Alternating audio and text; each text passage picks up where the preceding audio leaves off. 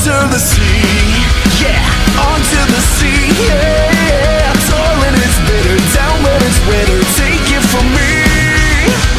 Up on the shore, it will go day. Out in the sun, they slay. Hey guys, welcome back to my channel. So today's tutorial is going to be for this look. This is my take on a mermaid. So it's like half kind of fish scales on this side and then kind of normal on this side. And I kind of just winged it, as you'll probably tell as you watch the tutorial.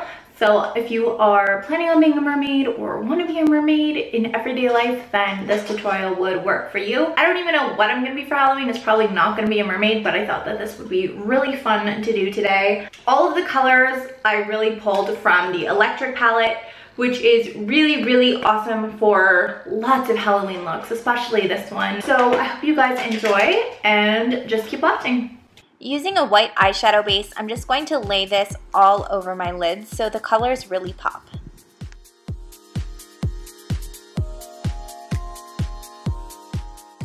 Using this turquoise color from the electric palette, I'm just going to lay this directly on my lid. And don't worry too much about the crease because we will be going over that with a darker color. Taking this blue color, I'm just going to use a fluffier brush and lay this down into the crease. Taking this green color, I'm just going to press this into the inner corner of my eye. Taking this same color, I'm going to use a smaller brush and make little scales.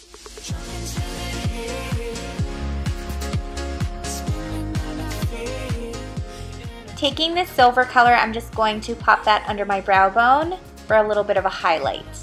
Taking this liquid liner, I'm just going to line my eyes and then start creating a wing on the outer corner.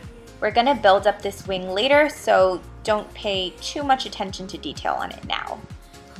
Next, I popped on my iconic lashes from House of Lashes, and I'm going to prime my face with the Hourglass Mineral Veil Primer. Next, I'm going to apply my NARS foundation with a stippling brush.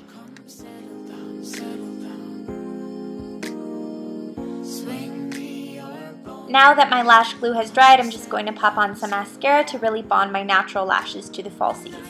Taking the Naked Skin Concealer, I'm just going to apply this under my eyes, down the bridge of my nose, along my forehead, on my chin, and on my cupid's bow. And then I'm just going to blend this in with a flat foundation brush. I'm mostly focusing on patting motions as I'm blending, so I don't want to wipe away too much of the product. Taking the Laura Mercier Secret Brightening Powder, I'm just going to set my concealer wherever I placed it. Taking the 3 contour shades from the Shade and Light palette, I'm just going to start contouring my face as I usually do, building the color up as I go. I definitely want the cheek contour to be pretty defined. I'm going to run that across my temple, and then I'll start contouring my nose. I'm making the nose a lot more narrow for this look, so the lines are a lot closer together. I want this look to be bronzy, so I'm taking Too Faced Sun Bunny and I'm just going to apply this bronzer above where I contoured to give it a very tan look, because we are mermaids and we do swim and we're in the sun all the time. Next, I'm going to take that same turquoise color we used on our eyes and I'm going to start contouring wherever we use the Shade and Light palette. We want this to be a blue aquatic kind of contour.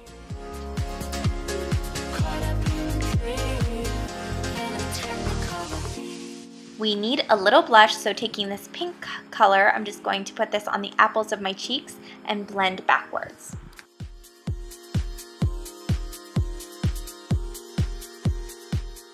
Next, we're going to grab that silver highlight and highlight just above the cheeks.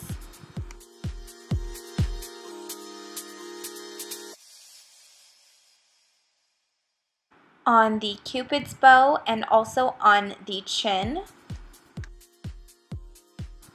above the brows as well, and down the center of the nose. Next, I'm going to prime my eyebrows with a waterproof primer. And then I'm going to fill them in with this purple color. This was really fun. I liked having my eyebrows like a fun color. Not that I would do it every day, but it was definitely fun to mess around with my brows.